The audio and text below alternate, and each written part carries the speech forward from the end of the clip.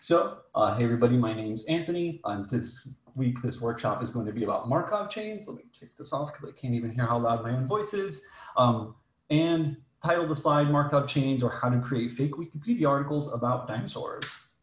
So a little bit about me. I'm a senior CS major here at UCF. Obviously, I'm an officer with AI at UCF. I've been so for the past year, and I've done some research here at the school in evolutionary computation, generative storytelling, and bioinformatics. So if you want to talk research, please head over to the AI Discord or ping me in the Markov chain channel in the Nighthacks Discord. If you have any questions about undergrad research, I'm more than happy to help and answer and guide you guys along those paths. And you can also use those same Discord channels to ask questions after this video is over, or if you're watching a recording of this, you can ping me on those Discord channels too, in case you have any questions and you weren't here to ask. So we're going to briefly cover the agenda today.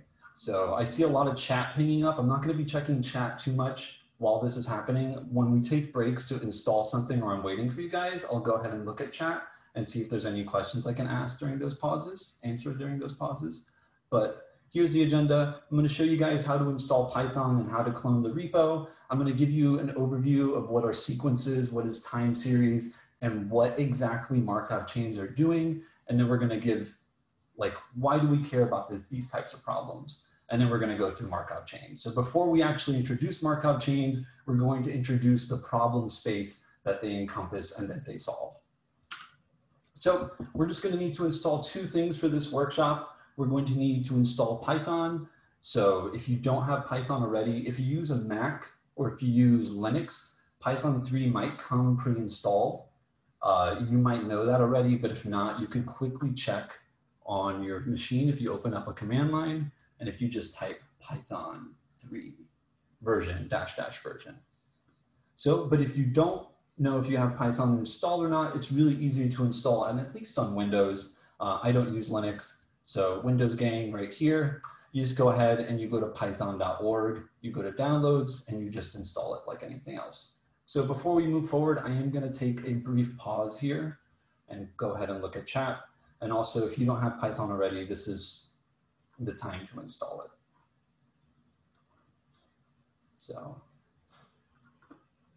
yep. And then we'll kind of move on just so everyone can get it installed. If y'all can help each other out, you can also use REPL. That is true. If you want to follow the code exactly, if you want to clone the repo, you can't really use REPL. You kind of can actually, and I'll show you how to do that. And if people don't know what I'm talking about, there's something called REPL-it, and it lets you use code right in your browser. So you can do this. You can actually technically, I just saw right here, this is going a little bit off, but you can import from GitHub. I'm not too familiar with REPL, but if somebody knows how to use it and this is what they want to do, go ahead. But yeah, if you don't have Python installed on your computer, or if you use a Chromebook, you can't really install it, you can use something like this instead. So the second thing we're going to need is we're going to need Git. I know there was a Git workshop last week with the club. If you don't know what Git is, I'm more than happy to answer those questions in the chat in just a second. But if you don't know if you have Git installed, you can just head on over here on Windows, just go to the Git website, which is git-scm.com. And then you install it like anything else. So, and I'm going to go ahead, and this is really, can I move this? I could, perfect. So I'm going to go ahead and drop the link to the workshop in the chat. So, and I'm going to drop the link to Git as well for people who don't have it. Thank you, Chris. Chris actually sent the command that you're going to want to use in your terminal. So if you open up, let's do this. So if that's not a real command on this. So I'm here, I opened up my command line. You don't need to put that .git at the end, Robert. It's perfectly okay if you don't. So if you just go wherever you want to put in the code. So let's see, I want to do it on my desktop. I just go ahead, git clone, and then I copy paste the repo link. Oh, I don't care. So you don't need to put .git in the end, but it's actually good practice. Yeah, you don't need to do it. There's lots of ways to clone into a repo. Git should be smart enough these days to just do it like that. So git clone, and then you can open it. You're also going to need a text editor. If you don't have one of those, VS Code is the most popular one, and you can get it at VS Code. So we're going to wait a bit just so everybody here can kind of get everything installed and get the code downloaded and everything. You don't need the code downloaded to follow along with the workshop. I am going to be sharing my screen for the entire thing, but in case you want to look at the code while looking at the workshop open, while the slides are open, I'll give everybody time right here to do that, because I know I can talk a bit fast. So don't worry, we're not going to speed on through. You'll have time to ask questions and follow along.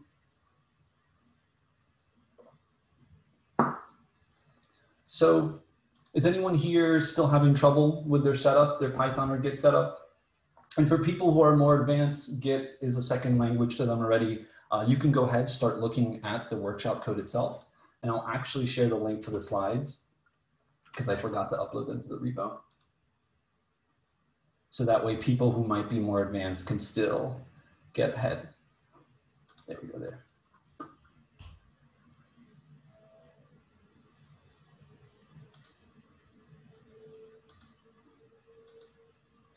Yes, Sydney, a text editor or an IDE. Markovify, thank you, Nicholas, for actually catching that. Markovify, so I was going to cover that in just a bit when we get to the code, but you don't need that to run the code. But yeah, so what Nick is talking about is some of the modules we'll be using. So some things about the workshop, we're going to write a Markov chain from scratch, and then we're going to use a third-party module or library called Markovify, which is what you would actually want to use in production. But this workshop, we'll write it from scratch, and then we'll show an example using an actual library if you wanted to use this in a project, let's say at Night Hacks or something like that. So one big thing, it is Python 3. The code won't work with Python 2 or 2.7. I think you are going to need 3.5 or higher. Like we said earlier, if you don't know how to check that, you can just type Python -- version. So, and if all of this is kind of confusing, you're like, hey, Anthony, I don't know Python, I don't know what's going on, that's perfectly okay. When we go through the Python code, I'm going to kind of walk you through it. We're going to write comments along the way. So that's okay if you don't know Python. It reads like pseudocode. Nicholas, so yeah, pip install Wikipedia. Yeah, Nicholas, those are just modules I use to scrape the data and everything, and I'll kind of show the data collection code afterwards in case anybody was curious, but you don't need that code to run anything here. So yeah. If no one has any troubles installing anything at the moment, I'm going to go ahead and move forward with the workshop. We're going to jump into the actual stuff. So if you have any troubles installing stuff, just go ahead, write in the chat. I'm sure someone else can definitely help. And if there's no stupid questions, if you have something, so if you have trouble with something, please go ahead and ask, even if it's something as simple as installing Python. You know, we all started from somewhere where we had no idea where to start or how to do anything. So let's go ahead. So before we can even introduce Markov chains, we need to introduce something called sequences. And sequences is quite literally as simple as it sounds. A sequence is just a pattern. It doesn't have to be something that repeats. Normally it is, but it's just a pattern or a sequence of events.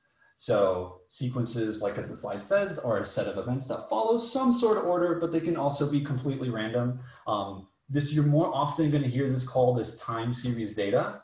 So if some of you are more familiar, you might have heard of time series, neural networks, the fancy words like that as you browse the internet. That's basically what a sequence is. The two terms are interchangeable. So examples are going to include weather, the stock market, language, cooking. So a recipe is a sequence of steps, the life cycle of an organism. You are born, you go into adolescence, and then you pass very suddenly. Sorry for getting existential here. We'll jump right into the next slide so you don't remember any of that. So one thing we want to know about sequences is why they're kind of useful is if we know how, like a series of patterns, can we know what the next pattern is before it happens? So I have some really, I think, good examples up here on the slides. But if we were a meteorologist and we wanted to know when it rained, we might start looking for patterns in the skies. Oh, it rains before whenever there's dark clouds in the sky, stuff like that. If you're a high frequency trading firm, you want to make sure you get the best gains on your stocks. So whenever a company announces a new product, you notice, oh, the stocks go up.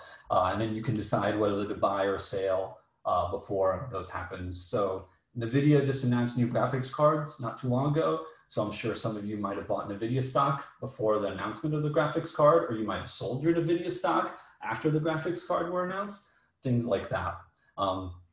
Another one is invasive species. This might be someone like, huh? How do invasive species figure into this? Well, population dynamics is a sequence of events. So if whenever something is introduced to a population, so this is some bio stuff I didn't think you actually probably be getting here. So whenever we introduce something to an environment, like a lizard, like the Cuban anole, I think is a very invasive lizard, that it's probably the lizard you see whenever you go walking outside here in Florida.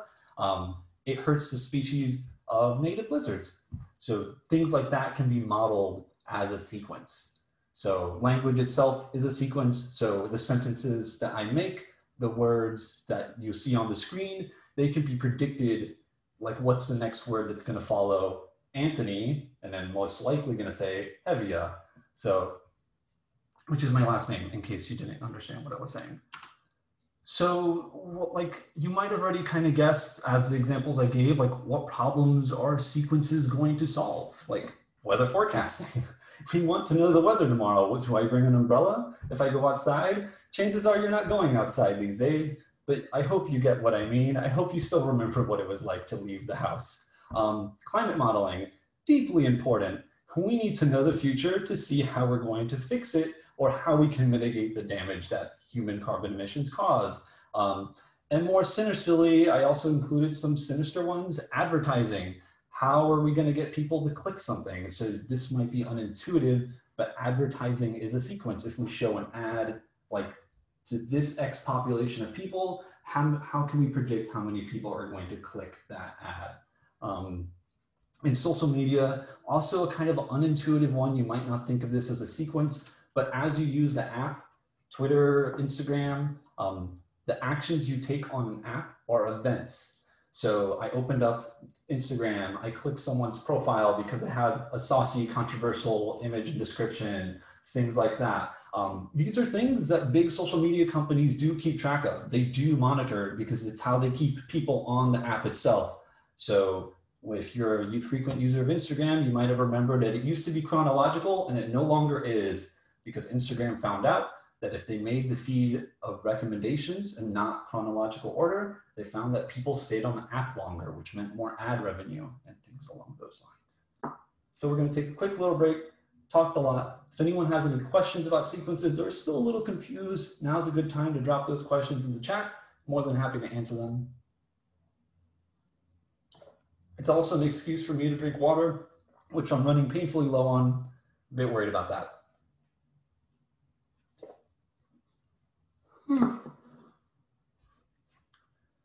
So don't see any questions, so we're gonna jump to the next slide. So now that I kind of covered what sequences are, there's a lot of ways to solve sequences in computer science. Like there's entire fields dedicated to solving time series data. You can get a PhD in like weather forecasting specifically, like weather forecasting, just a region of the rainforest. That can be your entire PhD thesis. So it's very broad. We're going to cover a very narrow aspect of that today. I just noticed that my silhouette has gotten darker. So I'm just like a dark shadow kind of giving you side information. Very sorry about that. My lighting is like above here right now. So very sorry that you just see a dark shadow giving you a lecture. But Markov chains are one of the ways to solve problems of sequences, to solve how we're going to predict the weather the next day, how we're going to get somebody click on the ad that we present to them, how we're going to keep someone on a social media app. So let's go back to the weather example. If every like hour we record the weather and that's the event. So I look outside, it's dark clouds, that's an event. I check an hour from now, it's raining. So we can look at a slide here. The E can be the dark clouds. And then you see the 0.7 right here. Does anyone want to, in the chat, want to tell me what that 0.7 is? So before I even give it away, I kind of give it away on the slide, but the GPA, that's a good one. That's the best answer, actually. I think I'm gonna have to cancel this workshop. The 0.7, everyone is right. It is the probability, the chance of, Owen put it very nicely, the chance from transitioning to E to A. And this is basic, this is all of Markov chains. That's it, you learned it. Markov chains, all they do is store the chance of probability from going to one event to the next. That's it. There's nothing, like you hear Markov chains, you're like, oh my God, that's a really scary name, Markov. Chains, you never use the word chains in everyday language. Like these are two words you never use, but they're really simple. The actual Markov chain we're writing from scratch, I think is less than, you could do it in like 50 lines of code, which if you're new to programming, that sounds like a lot, but I promise you, you will write hundreds of lines of code for a single class, especially if you're in CS1 or 2 with Zemansky. So that is a very trivial amount of code, and Markov chains are a very trivial way to introduce people to these types of problems. They're actually, a quick aside, but Markov chains are really popular in the generative art community or like the computer art community. And a lot of these people are not computer scientists. They're not like programmers by trade. They're just an artist who wants to make art with computers, and Markov chains is the really popular way to do that. So it's really very intuitive to understand. And if you're still struggling to understand what they are, that's okay. That's perfectly fine. I didn't pick it up right away either. So we'll hopefully the next slides kind of explain what it is to you in more intuitive sense. But just to recap, all Markov chains are is a way of capturing what is the probability from one event going to the next event. So going to quickly cover some applications of Markov chains. So if you use an iPhone, I don't know if this is true for Android, but if you use an iPhone, you open it up right now, you open up messages and you start typing something, those little 3 suggestions that it gives you, that's a Markov chain. I don't think it is anymore, or it still might be because the suggestions are really bad. So it still might be a Markov chain, but the predictive keyboard is still a Markov chain. Google's original, the thing that made them billions of dollars, and skip this Markov chain, the thing that made them the company they are today, it started with a Markov chain, because back then Markov chains used to be really cutting edge and advanced. So early versions of Siri and Alexa used what's called a hidden Markov model, which is like a more advanced version of Markov chain. If you're in the natural language processing class, we just covered that in lecture. But so Markov chains can be pretty prevalent. And some quick history from Markov chains, they were developed by a mathematician known as Andrei Markov. That's where the name comes from. So also population dynamics like the green and Ole example I gave earlier. So Minji, I hope I pronounced your name right. If you scroll up in the chat, you should still see the links, but hopefully someone can give you the links earlier, where we just need Python and actually, yeah, the slides show you what to do early. So chat resets. The slides show you what to do earlier, so don't feel free. And sorry for anyone's annoyed that I'm looking at chat. I just want to make sure everyone's following along here and no one gets super left behind. So how do Markov chains work? I just told you they're really simple. They're just the probability of going from one event to the next. And what exactly are we going to cover? What are sort of some of the examples? The workshop is going to focus exclusively on language and text for Markov chains. And some interesting things you might want to do to kind of solidify your understanding is maybe use Markov chains on weather. So you can go to a weather website, scrape the data for the weather in your area, and then use the code that we're going to show here to predict what the weather is going to be tomorrow. Probably won't be too accurate, but you can give it a shot. But let's go ahead, jump into it. We're going to be using Markov chains for language, and we're going to start with a very trivial example. Right up here, consider the sentences. I love to eat pizza. I like to eat porridge. That's disgusting. And I like to eat pancakes. So we can think of, you know, if we go back to the earlier example of dark clouds, and then it's going to be rain. So there's 0.7%, there's a 70% chance of there being rain if I see dark clouds on the side. And this is going to be, hopefully some people can get this question, we're going to view the Markov chain, it's going to model these sentences. So each word is going to be an event on the Markov chain, just like we saw earlier. Each word is a little circle, an event, and each line is the probability of going from one word to the next. So if I'm on word I, can someone here write, what is the probability of going to love?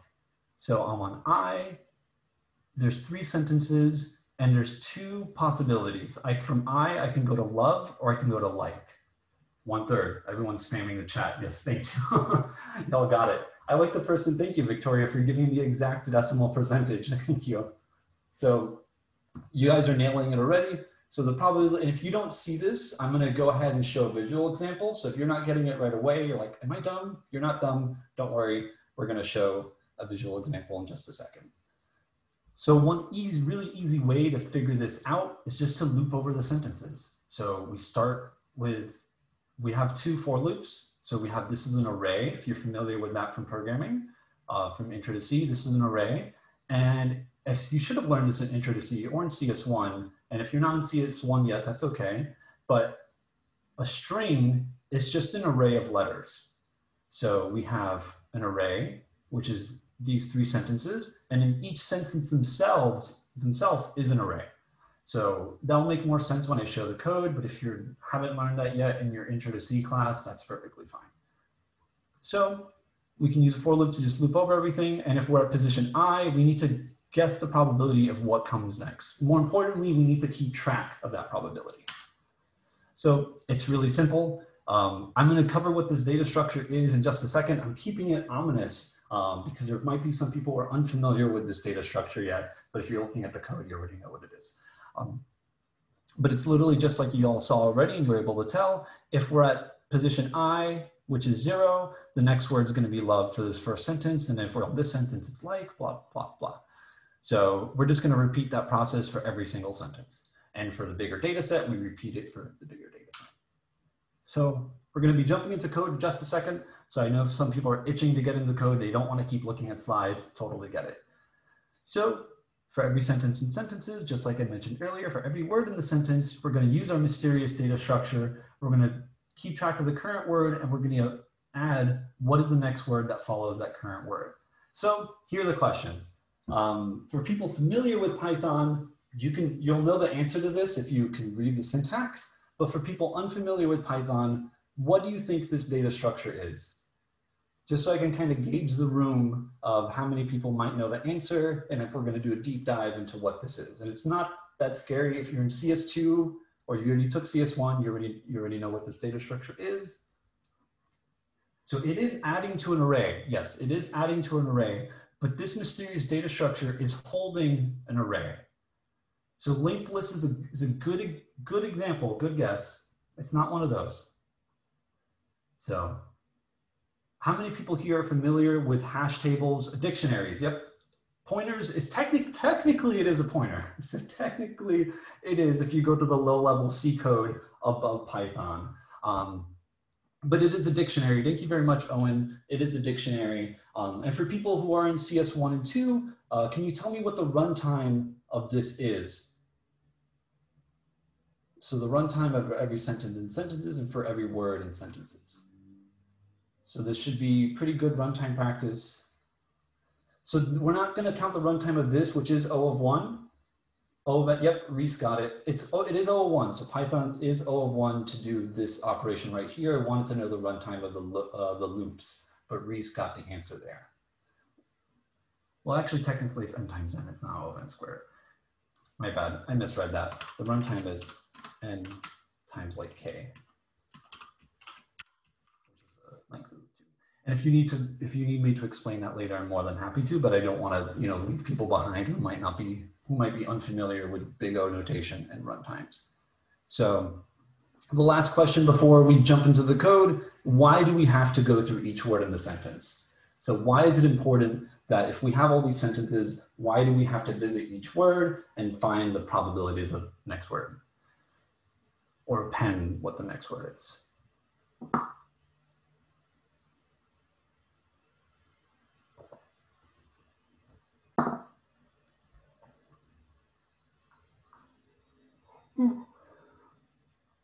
Yep, it's really that simple. If we don't keep track of everything, our probabilities are not going to fully represent everything. It's kind of a trick question. There's not really a complex answer to that. Just quickly before I jump into the code, for the people who might have been confused, like, okay, why is that 1/3? So it's literally just a simple, there's 3 words that follow I. There's love, like, and like. So it's just like appears 2 out of 3 times, love appears 1 of the 3 times. And it's, you follow the same process. If you're like, I don't know how to code this graph up in Python or in C or whatever language I'm familiar with using, that's okay. I'm going to show you right now in the code. So let's jump right into that. Excuse me. So there's anyone who needs quick help downloading everything, or are we all good? And if you don't want to download and you can just follow along, it's perfectly fine. But we can do a quick aside here. If I don't see anything in the chat, I'm going to assume everyone is good. So can't figure out how to open the code. No problem. So I'm going to, so you need a text editor. So you do have to download Git if you want to get the code. So I'm actually going to run through an example right that right now. For people who are more advanced, I am sorry, we want to make sure no one is left behind. I hope you can just be patient for a brief second as we kind of show everything. So VS Code is perfect. I'm using VS Code. I think it's the best text editor. I use it over my IDE like 99% of the time. So VS Code is perfect. So if you want to get the code, you just need to download Git. You can download Git for Windows. You need to make sure you have Python installed as well. There's instructions a little bit at the beginning of the slides. And you need to go to this link, which I'll share again. And all you have to do in your terminal is type git clone, and you need to go where you need to be right now, git clone. If you don't know how to open your terminal, or if you're like wondering what I'm using, like why my terminal has tabs, like if you're on Windows, you might be used to command prompt that looks like this. It's really ugly. What I'm using is called Windows Terminal.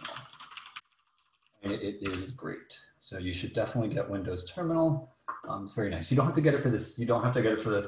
Definitely get it afterwards. If you do develop on Windows, it makes developing a lot easier because it gives you tabs. That's literally the benefit of it. But it's literally all you have to do to get the code is just git clone and then git clone into the repo. And if you don't know what Git is, there is a workshop that Nighthacks did last week. I'm sure they have a recording of it. I'm assuming you do. I'm not an officer with the club, so I don't know. I'm just friends with people in the club. So you can definitely reference that workshop to get familiar with Git. So you're typing into your terminal. So you're typing into your command line. All you do is typing git clone and then the link to the repo. You don't need to type Python or anything. So I'm going to send you, all you have to do is copy paste that command, the whole thing, git clone into wherever you want to download the code. And then you can open up in VS Code and add something in VS Code. You can either add folder to workspace, you can open folder, and you just got to find where you saved it and open the folder up. And if you're wondering what this Azure Video Indexer is, ignore that. That was for a Nighthacks workshop back in spring. I just kept all the code within the same repo, but that is completely irrelevant to the workshop today. Everything you need is in the Markov chain, Markov workshop folder. So we're going to jump right into the code. If you're kind of overwhelmed, don't worry. I'm going to give a quick overview of what this all is. So we have the Markov workshop folder. I'm assuming everyone can still see my screen. Can I get a thumbs up if y'all can still see my screen? Cool. I didn't want to sound crazy as I talked about this. So we have a data folder, and that just contains all the data for what we're going to be using. So we are going to be, this is going to giving you a hint of some of the examples, but Oprah and Shakespeare are involved in our examples. So then we have this file called data collection.py. This is not officially part of the workshop, This is just if anybody wants to know how I scraped Wikipedia, you can go ahead and look at this Python code. But this is not something I'm really going to cover today. I'm more than happy to answer questions about it in the Discords. So either AI at UCF Discord or the Night Hacks Discord. So I just wanted to include it so in case people wanted to learn about how did you get all that dinosaur data, because it is approximately, if we look at it right here, processed dino data, that's a lot. I'm still scrolling.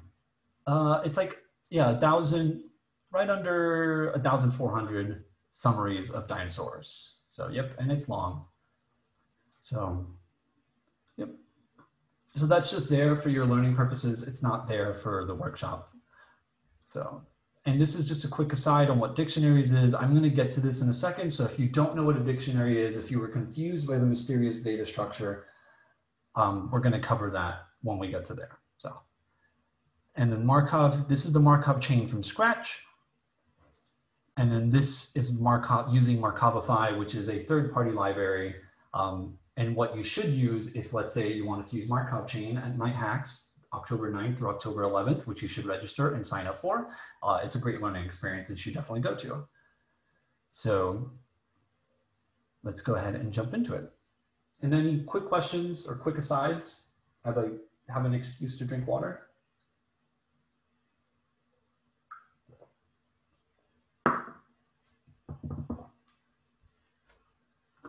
Okay, so we're going to start from the top. You can ignore what this is. This is just showing the same example from the sides. I typed the command into the command.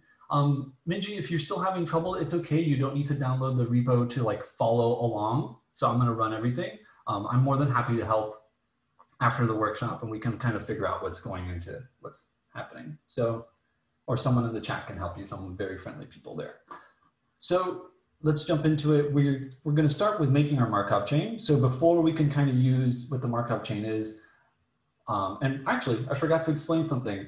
I think you guys kind of intuited by the first title of the workshop, like Markov chains or how to make fake dinosaur Wikipedia summaries. But what we're using the Markov chains for our example today is we're going to generate text. So if that gave it away, we're going to generate text. So I hope I forgot to explain that explicitly, but I think that was, you could intuit that from everything. So we're going to start by creating our Markov chain, and we're going to go line by line through the code. So if you're completely confused about what Python is, that's okay. It should read like pseudocode. So I'm going to assume that most people here who have never used Python before. So one of the things I do want to point out, if you're familiar from a language like C, the way you declare your variables is int variable equal 1. In Python, you don't do that. You could just literally say variable, or you could do variable, and then you use a colon, and then the data type. So if you see this here, just so that doesn't trip you up, and that's some people who use Python don't even know. So def means function. So this is just defining a function called create Markov chain. We take in our data, which how I mentioned earlier is a list of lists. So we have a list, and then each string is just a list of characters, also called an array in C. It's not explicitly called an array in Python, but they're the same thing. So what we're going to be returning is a dictionary, which I'll explain what it is later, and another list. And I haven't told you what this is yet, but don't worry about it. We're going to ignore what beginnings is for now, because that's not technically part of the Markov chain. That's what we use to help us with generating the code. The type hints actually enforced these days. Type hints are not enforced. So this is a question that if you don't know Python, that's perfectly fine, but this is just called a type hint. So I don't actually need to write this and my code will still work. I can delete that, the code will still work just fine. This just makes it easier for other people to read your code. So, yep. So we're going to start. We're returning two things. So we're returning a dictionary and a list, and you see it down here. Python lets you return more than one thing at once. If you're used to other programming languages, it's not really a feature. It's being added more and more these days, but normally you can only return one thing. You get around that by returning an array, like wrapping this in like brackets or something. But Python lets you return two things like this really easily, and then you can grab those later, and we'll show that. So let's jump right into it.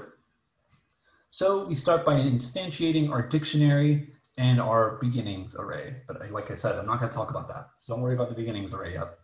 It's magic. So we're going to start for sentence in our data. So this is our data right here, for sentence. Boom, boom, boom. We have 3 sentences. We're going to split the sentences up by words, so it makes it easier to loop over them with the next for loop. So what all this code does is sentence.split is all the spaces between them. It makes a separate array. We want to get the length, just like if you were getting the length in a normal for loop. So for I less than or equal to length. So we want to get the length. And then we're going to use a very specific Pythonic thing called enumerate. So if you're confused by the word Pythonic, that's just what people like the Python developers called writing very Pythonic code. So you're using a lot of features of the language to take advantage of that. You can write a normal for loop here and your code will still work. So, but we're using Pythonic code. So I wanted to give good coding examples so people who are learning Python have a good example to step by. I think my code's good. It might be terrible. I don't know. Don't tell me if it is. So all we're going to be doing is I. So if you're familiar with introductory and for loops, I is just a number and then a word. And I think you could tell what the word is. It's just a word in the sentences. So for, actually, I'm not going to explain this yet, but if we're at the 0, we append the beginnings.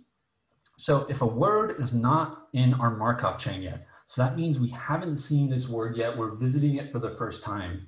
So we would do that basically every time we go to a word at the beginning.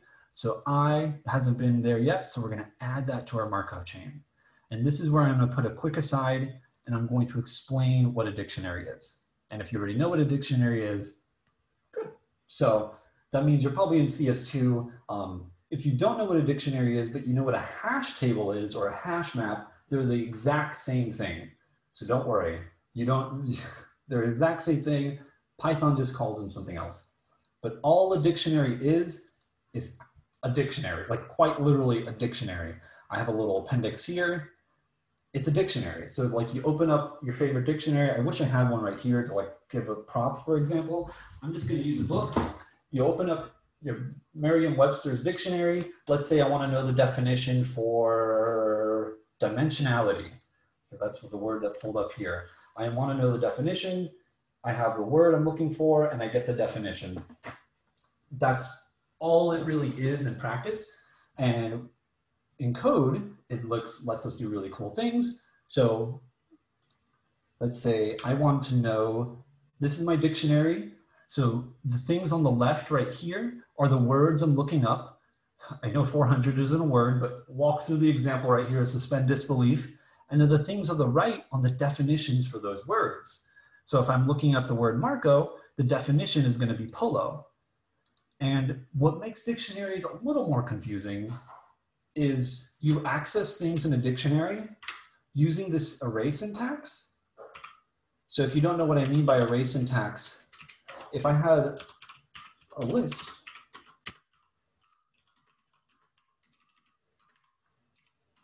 so 0, 1, 2, 3, I can do, it's kind of the exact same syntax. So I use these brackets to get the 0th item in that array. So dictionaries, it's the exact same thing. I'm in my first dictionary and I look up Marco. And for people who are new to Python, so if you already know about Python, don't say anything. But for people who are new to Python, if I go Marco, what is that going to print? So I type Marco in, I'm going to run this code. Before I do, polo, exactly. I really hope that kind of cements what exactly is going on. I know that might just like a dictionary, that sounds really complicated. They're not, they're quite literally like, just think of an actual dictionary. You have the word you're looking up and then you have the definition. More often it's called key value pairs or key and data.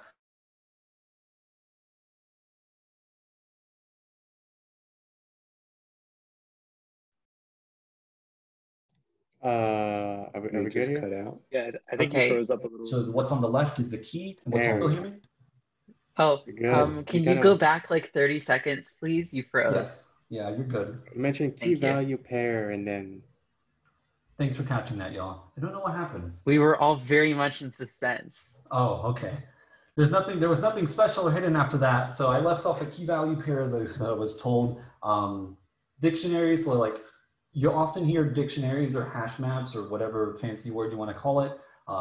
The data is stored in a key value pair. You can quite think of it like if you go back to algebra, and I'm so sorry for bringing back these old memories, but like f of x. So f of x, and that's going to be whatever the thing is. I actually don't remember math. It's been so long since I've taken it. But quite literally a dictionary, so f of Markov equals photo. So that's another analogy I can use on what exactly a dictionary is. It's defined by these brackets. I think I was calling these brackets earlier. I don't actually know the difference. Yeah, these are square brackets, that's what they're called. So the thing with dictionaries is the data on the left can be different. So we have a 400 here, a Marco and rice. That's the same thing as Marco, they're both strings. But the data on the right can be different. So I can just put, I can put a number, or I could put a floating point. I could put anything I want in these dictionaries. One thing that you can't do, and this is not gonna really bug you guys, but you can't make a list as the string, as like the key. Python won't let you do that.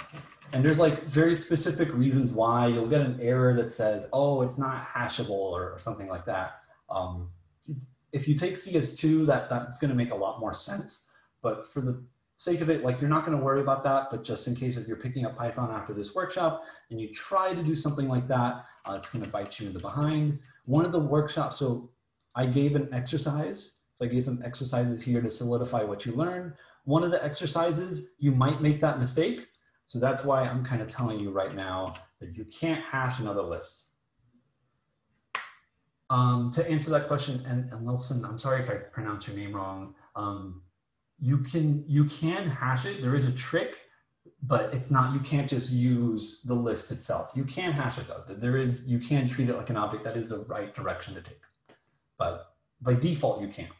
So I imagine many people who are new to Python won't know that. So yeah, this is all that a dictionary is. It's your Merriam-Webster's with Python. So we're going to go back here into our code where we left off on if our word is not in our Merriam-Webster yet, or our Markov chain, then what we're going to do is we're going to create an empty list, an empty array. So then this is just some extra checks to make sure we don't go out of bounds. If you want an actual fun exercise is prove this works, like try to get your head around the understanding. But basically, I'm gonna give away the understanding. If we're at pancakes, there's nothing after pancakes. If we try accessing the next word, we're gonna get a seg fault. We're gonna get a memory error, it's gonna crash. So that's literally all it is checking. So yeah, this is literally similar from the slides. If we're at a current word, we want to add that to our list. And this is where you get that probability from, the 2/3 for like and the 1/3 for love. So that's it. So Markov chains are normally introduced with a lot of math, but the actual intuition behind them is zero math. And if anyone here is currently in CS2 or has already taken CS2, Markov chains are a graph. And this is one way to create a graph. So if you're familiar with graph data structures, there's two ways to create graphs. You can use a 2D array, or you can use a hash map. And this is literally, that's it. You've just made a graph, quite literally. So if you're not familiar with graphs, that's okay. This is just some extra knowledge for the CS2 folks there. And if you want to run this code yourself, which I'm going to show you, you can see how the Markov chain looks just by uncommenting that. And Python has comments like that, as you can tell. In other languages, it's 2 forward slashes. In Python, it's a hashtag. I don't know why, but there's your answer. So this is the code for creating the Markov chain itself. And if anyone has any questions about the code, are we just going to store it? I'm going to answer the question right now, I guess. I don't see why you calculate a probability anywhere. That's a good question, Robert, because you don't need to. So the way it works, and I think it'll make more sense in generating text. Yeah, you're literally just storing it as a list. And for the purpose of like generation and generative art, you don't need to do any specific probability calculation. Yep, okay, we just randomly select it. Yep, so you got it. Yep, we're just randomly selecting something from it says possibilities here. So Markov chain.seed, and I'm gonna kind of explain what this is. I'm gonna write some comments. So if this doesn't make any sense, that's okay. So we're jumping into our generate text function. So we just pass it the Markov chain we made. We pass it these beginnings list and how many times we want to generate for and how long do our generated sentences want to be. So if we wanted to be a few letters long, if we wanted to be X letters long, this is what we do here. If you see this little like underscore, all this is, if I type an I there, my IDE, VS Code is going to tell me unused variable I and away. And like, that's like a code smell. Code smell is just like bad practice. Don't do that. Python, you could just do that. You'll do a little underscore. And that tells other people who are reading your code, the variable there is not important. We don't need to worry about that. And if that doesn't make sense to you, that's okay. But this is just some things to clean up your code, make it easier for other people to read. So as you're reading other people's code, you're trying to figure out what's going on and you see a little underscore there. Don't be intimidated, like, what are they doing? What black magic? It's just underscore. It's just, we're not using that variable, so we don't need to give it a name. So we start off our generations with iterations. So how many times are we going to generate something? We grab a random choice from beginnings. So this is where I explain beginnings. Literally all it does is the beginning of each data, we just type in I, because that's how we're going to do generation. So one really fun example we're going to use is we're going to use a bunch of academic subjects. So a bunch of course names. So the beginnings is going to be the first word here. So literally the first word that appears, some of them are one word long, so it's not super helpful, but literally the first word that appears, that's going to be the beginning. And that's how we start the generation for the process. And if that's kind of doesn't make sense, it's a little confusing, you can kind of prove that works, or I can explain in more detail after the workshop is over, because it's not really part of the Markov chain. This is just a hack I'm doing to make the code more readable. So this is not like fundamental Markov chain theory. This just makes your life easier and makes the code simpler to use. So we have a random seed, like in Minecraft, a seed for the world. And if you don't play Minecraft, I'm sorry, that reference made no sense. So we're going to store our result, which is just, they're both strings. So these are both strings. So what I can do in Python, I could just type string like that to let you know that those are strings. So now we're going to generate it. So we have a bunch of possibilities. So just like we're at I, we have 3 possibilities. We go to our Markov chain, our seed is I, then we're going to get this return. So now possibilities is equal to this array. This check right here is how we know we're at the end of a sentence. Of something check, check. So if we're at pancakes or porridge, this is going to be empty. So that's how we know we reached the end. And we don't want to get a null error and try to randomly select from an empty list. So that's all this is checking for. So then what we're going to do is, after we get a random possibility, so the seed is going to be another random thing from that list. So we're going to randomly select from right here. And this is where the probabilities comes into play. If you're randomly pulling from a bag of like green and red balls, and there's 2 green and 1 red, you're going to have a 2/3 chance of getting the green. So that's literally all we're doing. We're randomly pulling from the bag and we're going to see what we pull out. The probabilities are calculated by this, like that. So we just append that. Add that all together. We keep repeating this for a while, and then we're going to print the result.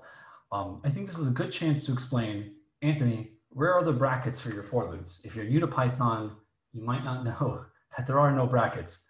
So in other languages, I'm going to quickly pull up JavaScript here. Probably, I hope I don't confuse any more people. But you see these brackets that enclose your code. That's in Python, you don't need those. And if you're wondering, why do I have pretty rainbow colors right here in my IDE, that's called an extension called rainbow indent. So if you go to VS Code, and it makes reading Python code and working with Python code a lot easier, indent rainbow. So it just adds rainbows here to make your code easier to read. So that's why I think there's also,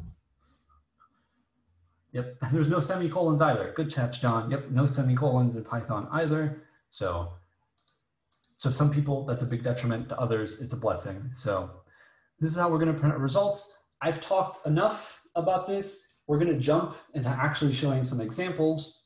And then after we show some examples and people have chances to ask questions, we're going to show a quick code run through of an actual library, Markovify. This is something, like I mentioned a million times over, what you would actually want to use. So, all out of water. No excuses to pause now. So quick aside, when I started this workshop, I wanted to do dinosaur Wikipedia summaries, and I scraped, and I thought it'd be really fun. I thought it'd be really good. And I think you know where this is going. It wasn't. The generation, I want to prime you. I know I've been talking about dinosaurs this whole time, but I'm priming you right now. When we see those examples, they're bad. But I was testing this. I was showing my girlfriend some of the examples, and she loved this one that I'm about to show, the one I'm going to lead off with. So I might lead off strong, or I might just show the dinosaur one first. I'm just going to lead off strong, and hopefully people enjoy what this is going to do. So if you're wondering what black magic I just pulled there, I just uncommented the code. I used some keyboard shortcut. It's literally the same as just going line by line and doing that. But the keyboard shortcut I used was Control KC. So that's how you can comment code in Python, Control KC, and uncomment. And I know some people might be annoyed, why are you explaining keyboard shortcuts? Because I know when I used to watch tutorials by people and they just kind of did things on the screen and I had no clue what was going on, it really bothered me. So that's what I'm trying to help you guys with. So we're going to load in a bunch of classes. So academic subjects, classes. Some of these classes are from UCF. So I spent some time manually adding classes from UCF because the UCF course catalog site is really hard to scrape. I wanted to scrape it, but yeah. Control plus, oh, thank you, Max. That's another keyboard shortcut you can use. I didn't know VS Code offered that one too. So there's another. So, and also you might see businesses and industries. That's literally just, I'm adding this in too, just because it seems similar enough. So I'm trying to make the code kind of wacky and fun. So you guys haven't seen the data before. You have no clue what it's going to generate. So let's go ahead and see, like, what is this Markov chain? Is it actually fun? So we're going to run the code. Hopefully we got some funny examples. So we generated 5 classes from our giant class data set. And if people are confused, let's go ahead and we can run through them. These actually kind of make sense. Research methods in the Roman Empire. That sounds like it could be an actual history class. Alternative medicine. I don't like that that's a class. That's bad, especially these days. Public safety, teacher education, the performing arts, and environment. That also sounds like a class. Outsourcing and offshoring. These are not funny. I'm going again. Radiation with matter analysis and jewelry. There we go. That's a little different. None of these are good. And I'm sounding like a bad comic right now. So I'm going to keep going until I get some. Oh, there we go. We got some good stuff. So legal services administration of the particle systems analysis and safety technology and pastry. That's good. This is the type of stuff I see people laughing in the chat that validates these examples. Radiation biology of the Amazon, gold. Marine biology of special education of aerospace structures. I want to take that grad course. So these are the types of things you could do with Markov chain. You can generate little funny snippets like this. You can also generate gibberish text. And one of the best examples I want to show of Markov chains that I'm going to save till the end, I'm not showing you guys yet, is an absolutely hilarious story. So let's go ahead. So Abraham, let me actually quickly cover that. So if you try running the code right now, so if you try doing Python 3 Markov chain, you're going to get errors saying module not found, Wikipedia. And you might be confused, like, why is there Wikipedia in my code? So I use something called data collection. This is how I got all the dinosaur data from Wikipedia. And I used a library called Wikipedia to download the data. So we'll do a quick Python aside right here. All you have to do to fix this, if you're on Windows. RIP. That's unfortunate. Yeah. Oh. You never know what command. Windows and install Python 3 through the installer. Can y'all hear me? Yeah. Okay. So if you're on Windows, you can install Python 3 through the installer. Yes. Okay. If you install Python 3 through the Windows installer, yep, I have rollback netcode. This is a Street Fighter game, so I actually don't know if Street Fighter has rollback netcode. I just know that's a thing in fighting game communities. But anyways, if you install it this way, all you have to do to fix that error. I forgot who asked it already. So Abraham, all you have to do to fix that error is pip install Wikipedia. If you're on Mac or Linux, you might need to do pip 3.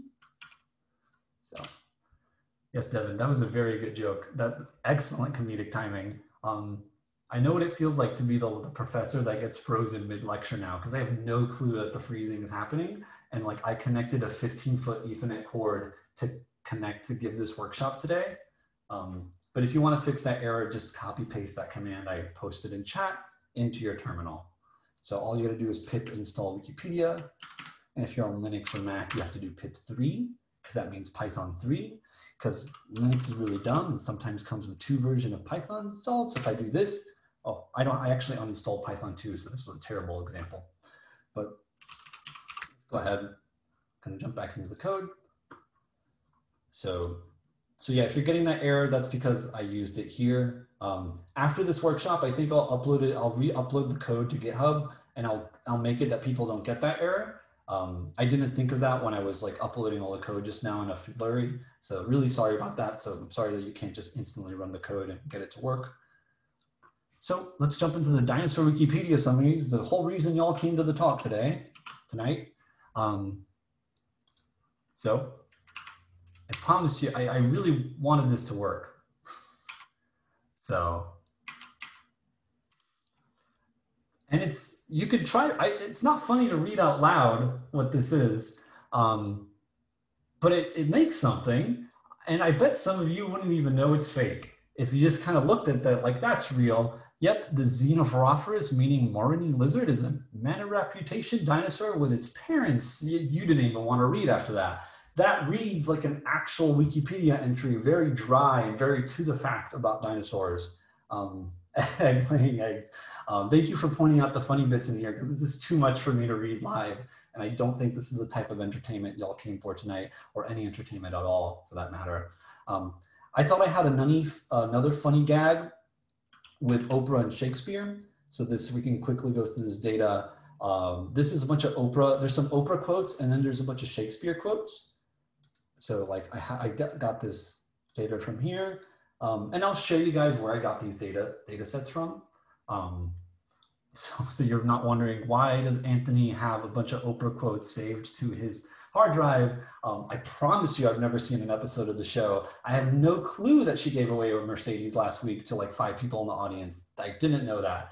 That was fake. Can you tell? I don't know. You're not going to look it up. But anyways, let's go ahead and see what happens when we generate Oprah and Shakespeare. Oh no, I deleted the code. So go ahead and load that in.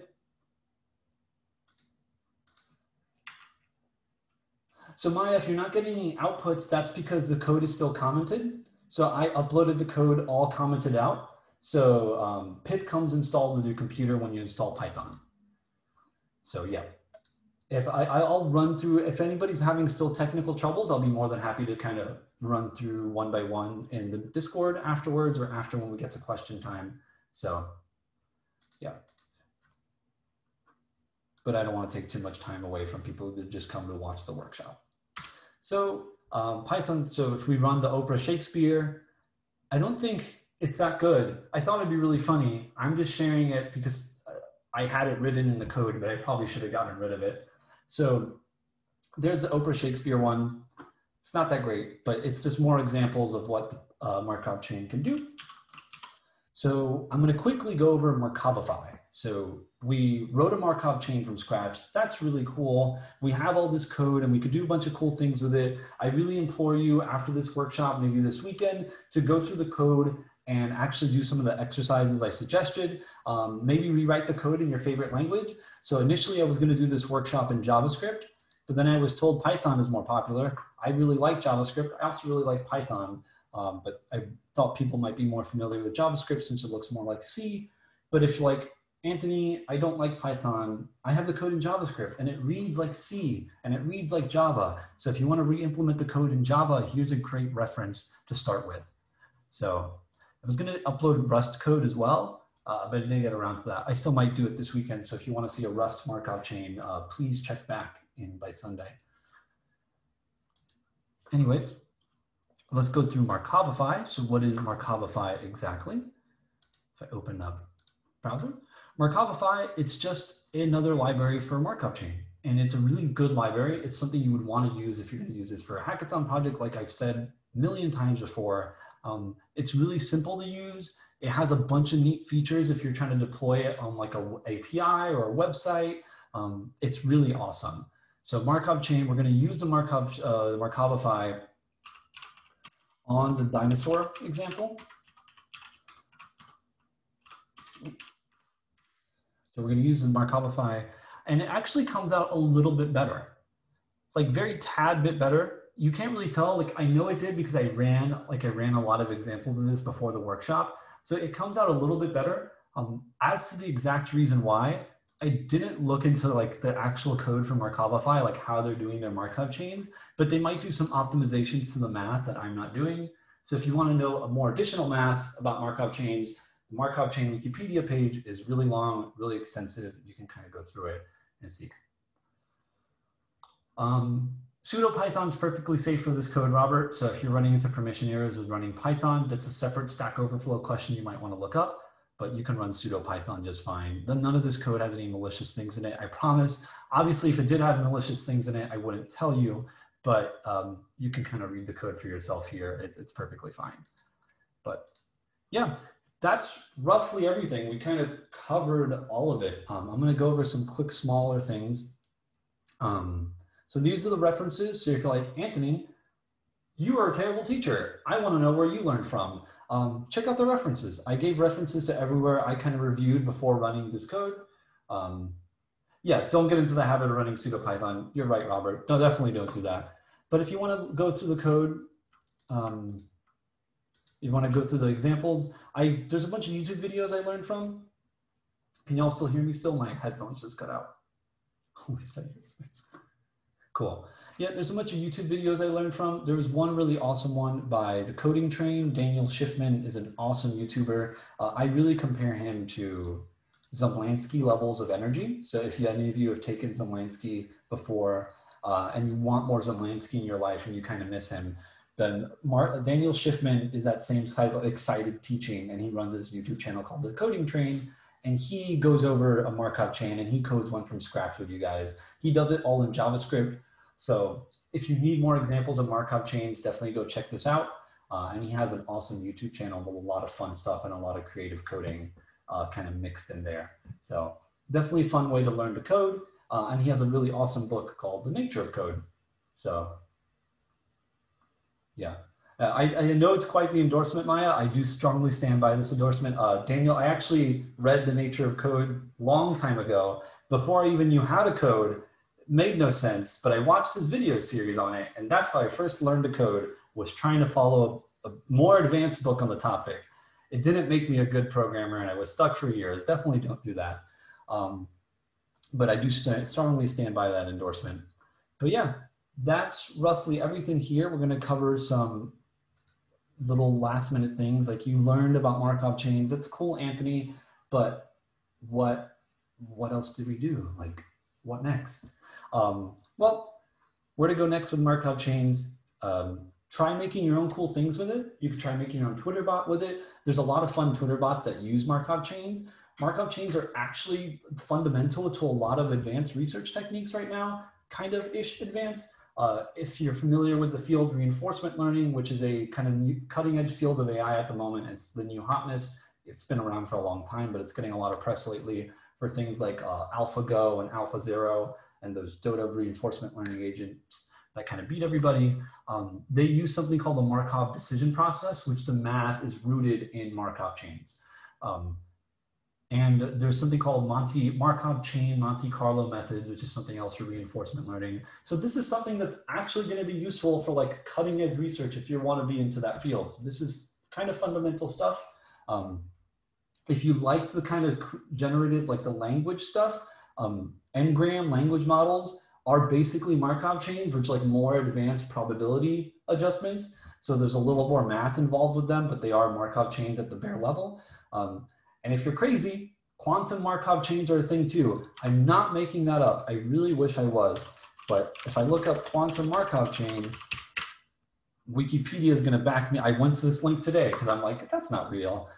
They use quantum probability. So Yeah, I don't know anything about quantum probability, but this is a thing you could do too. If you really want to get into Markov chains, you can do that too. But that's roughly everything. I'm gonna leave, I told y'all I'll leave you with a really funny example of a Markov chain. So there's this very fun little thing called Batman Loves Him a Criminal. If you've heard of this before, I'm quite surprised. This is not like Batman erotica that I'm looking up live in a school thing, but it's a fake Batman entry for the Batman the Animated Series. And it was written using a Markov chain and a predictive text keyboard. What exactly this person did, it's from like these, I think, collection of artists called Botnik. So they have Botnik Studios. What they did is they made, you know how I mentioned earlier, like the predictive text keyboard on your Siri device? They scraped all the synopses for Batman Wikipedia of the animated series, and they made this. And it's a really funny read. It's absolutely hilarious, and I love sharing this example, and you should definitely read it after this. I'm gonna add this to the references of the repo, so somebody who stumbles along in the future gets a little treat. So I'm gonna do that live, but if you have the time after this workshop, definitely read that little fun fake entry. And they've done a lot of other fun stuff with Markov chains, a lot of other humorous things. So yeah, that's roughly everything. That's the entire workshop. If y'all have any questions, if you wanted me to go over something else, now is the time. But yeah, that's everything. Thank you, Awesome. Pedro. Thank you so much, Anthony.